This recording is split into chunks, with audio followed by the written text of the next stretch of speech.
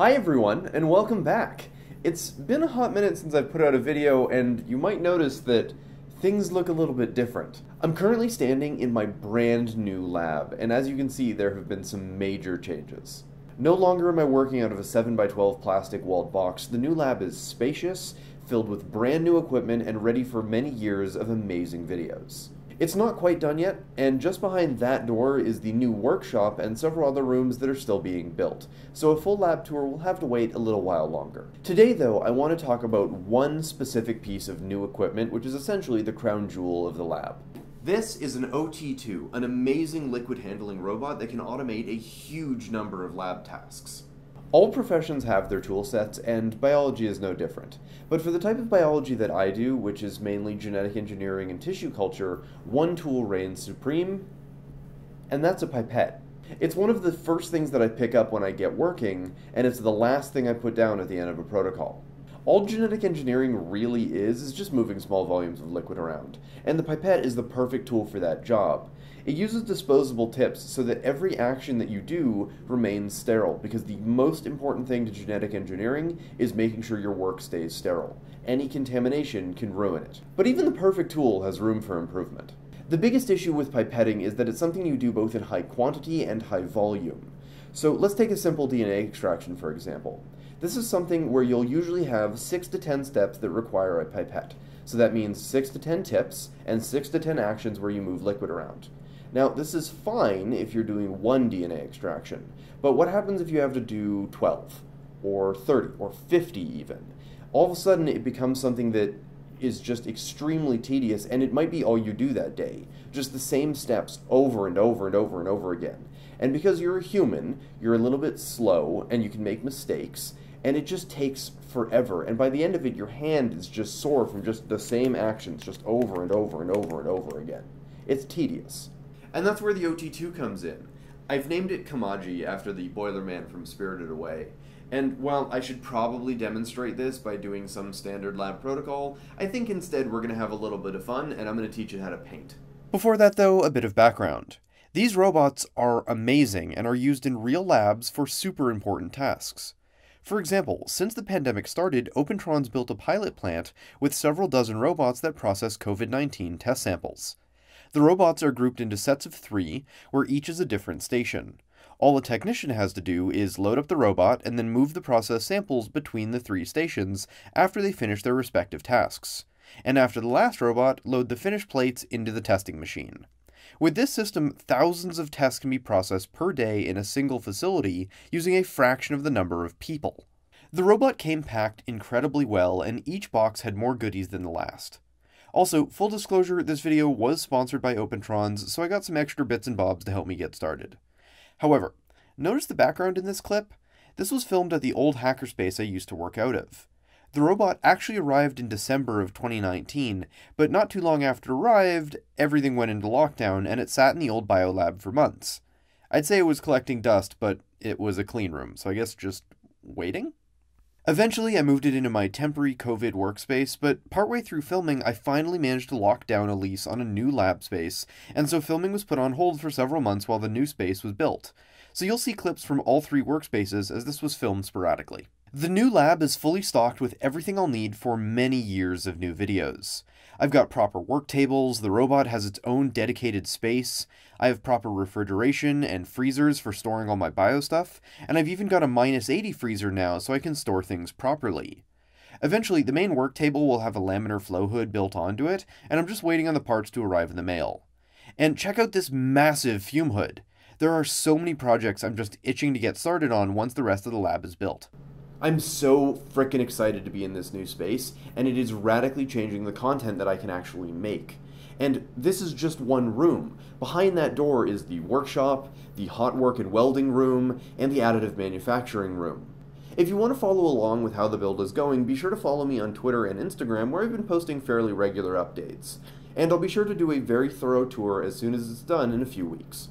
But with that excitement aside, let's get back to the robot.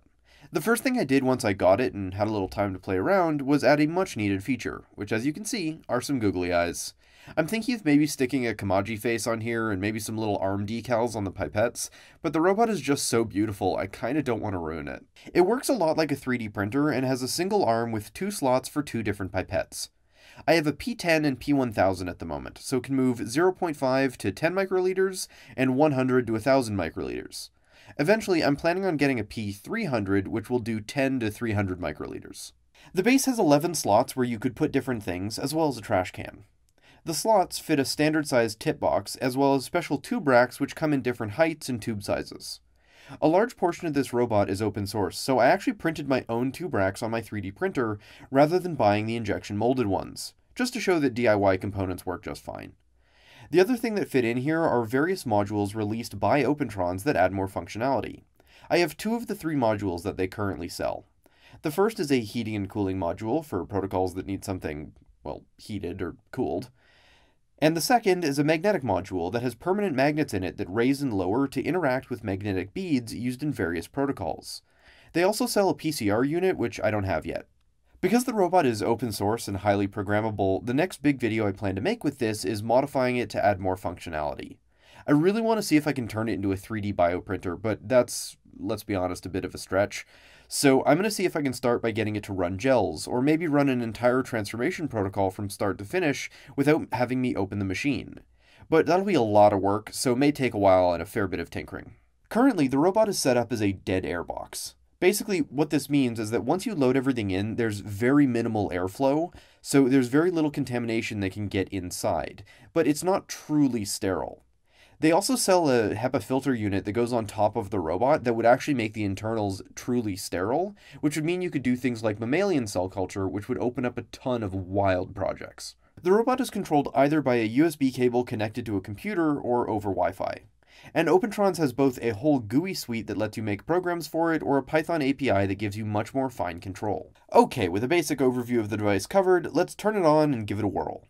Up until now, I've basically just been using the GUI, but for those future projects, I'm definitely going to need to bust out some Python. However, since I want to make the robot paint, I have to essentially trick the GUI into making it do what I want.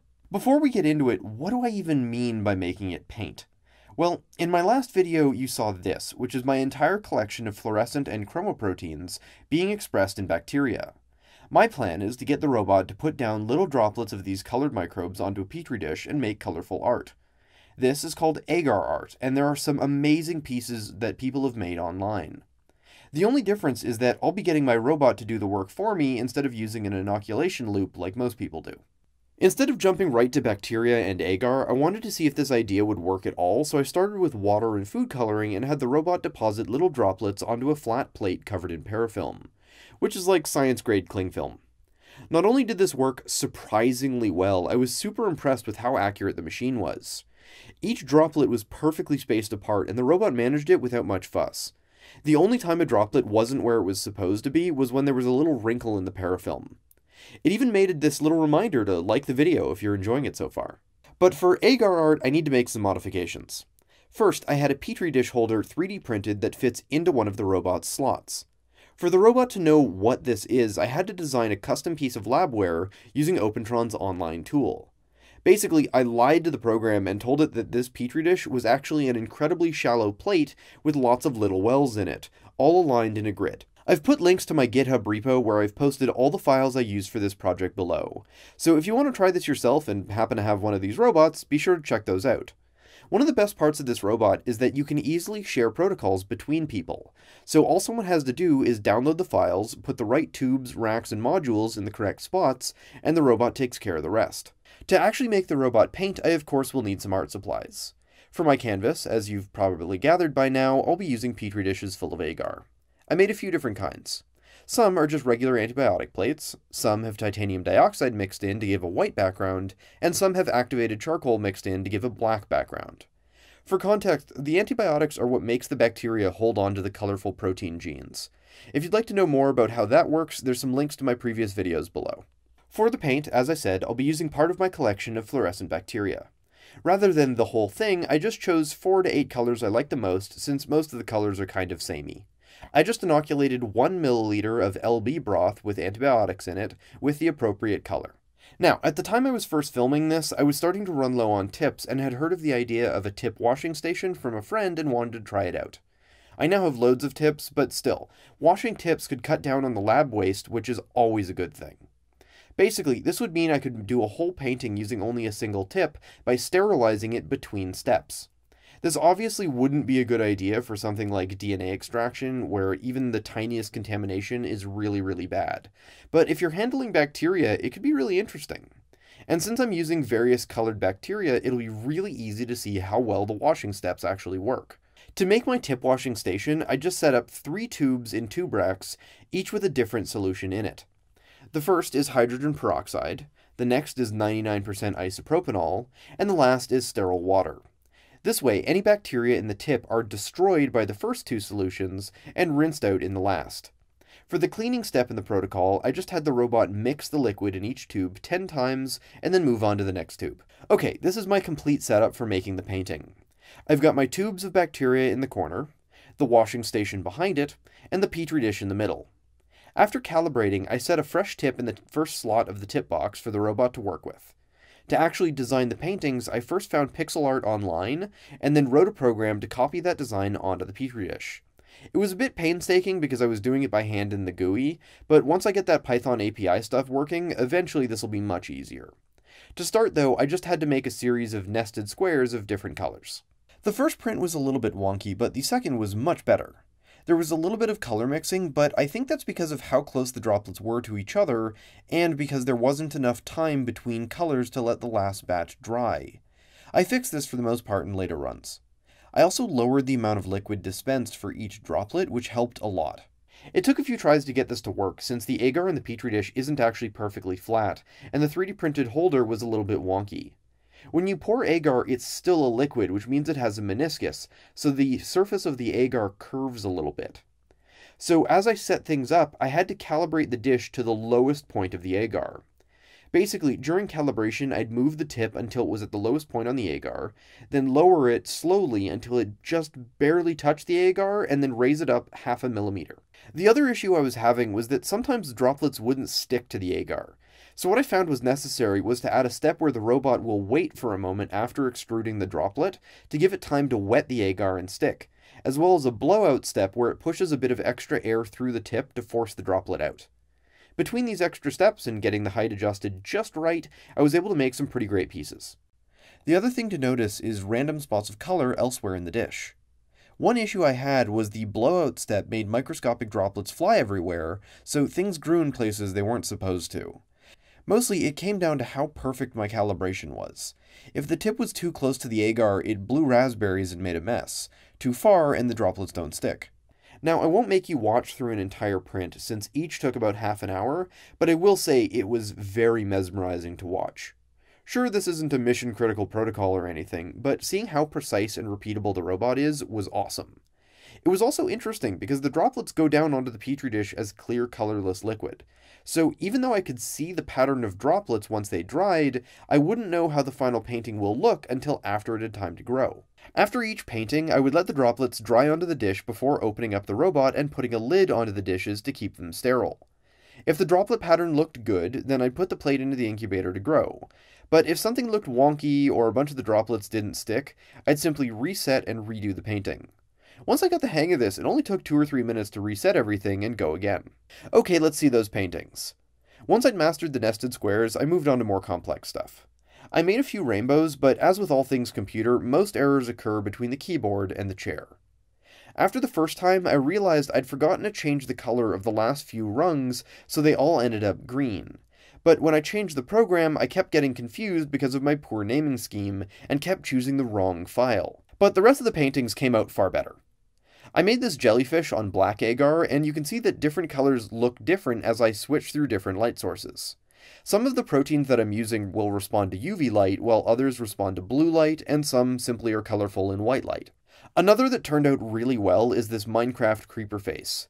Again, this one took a couple of tries to get right, but the end result was creepy indeed. Probably my favorite though was this old school Link from Legend of Zelda. I only used 4 colors for this one, 3 for the figure and then 1 for a border. The quote-unquote pixels came out super sharp on this one, which really speaks volumes about the accuracy of this machine when everything is set up properly. I'd say probably 100% of the wonkiness of the other paintings was because of the agar not being perfect, rather than any sort of issue with the machine itself. To be fair, this was not something the robot was ever intended for, so it's handling this weird task with surprising grace. But that's pretty much it for the paintings. I absolutely love this robot and have big plans for it in the future. Part of getting the new lab is going to be setting up an online store.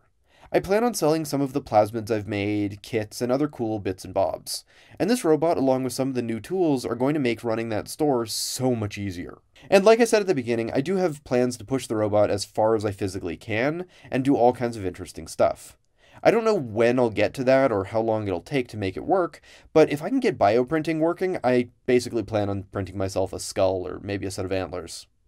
Or if I can get the HEPA filter unit, this could be a great addition to the neuron project, as it could be used to maintain the neuron cultures autonomously, amongst so many other amazing applications. So if that sounds interesting, then you should definitely subscribe to see when all those videos are done and the new store goes live.